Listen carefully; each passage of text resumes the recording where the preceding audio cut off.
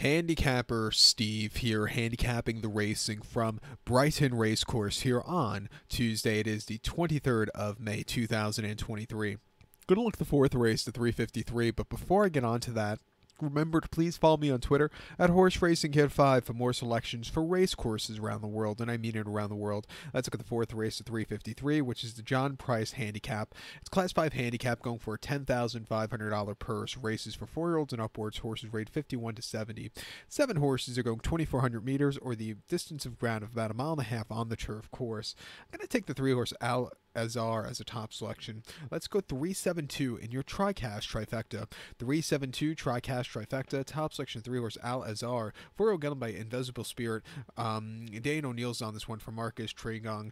The horse's most recent outing, the 4th of May, which was just over 3 weeks ago, or just under 3 weeks ago, at Salisbury, a mile and a half in a Class 4 handicap, and he finished third by 1 1/4 lengths that day. He went up to a Class 4 that day. He had blinkers on. It forwarded him that day. He had a decent turn of foot, but the two in front of him were much better. Coming here off the bench, second off the bench, should be a lot fresher to a Class 5, not the world's toughest race. I think they could get him finally to the winner's circle again. They've been going down in class as race goes on, as he's been going on in his career, and he's just, he's improving down to a Class 5. I think he's going to find the right spot to win. 2 back in a Class 5 apprentice handicap at Pontefract, a mile and a half soft ground the 11th of September. He finished 7 by 16 lengths. I don't think he really liked the soft going that day. His wheels are spinning. He never got a good handle of it. It wasn't the day to win. And then at Kempton on the 2nd of November, a mile and a half in a Class 4. The horse finished 8th by 20 lengths that day and was on the inside. It was just never comfortable that day. A very tough Class 4 on the poly track that afternoon. And then a Wolverhampton 17th of October in a Class 5 handicap.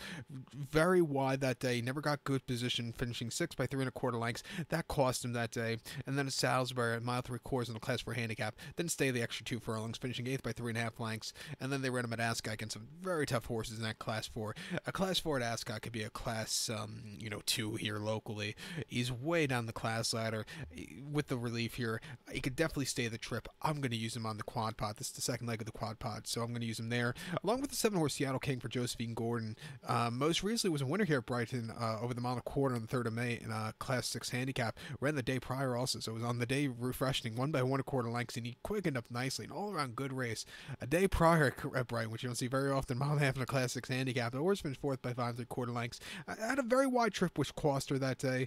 And then prior to that in April here at Brighton, mile and a quarter in Class 6, winning by a half a length. She stayed the trip well. Coming here back off the little bit of a break considered to her last race where she ran 24 hours later. I think she got the job done. Let's use her on the ticket. But to recap my selection for 353, the 4th race from Brighton, gonna take the 3-horse Al Azar. Give kudos to the 7-horse Seattle King.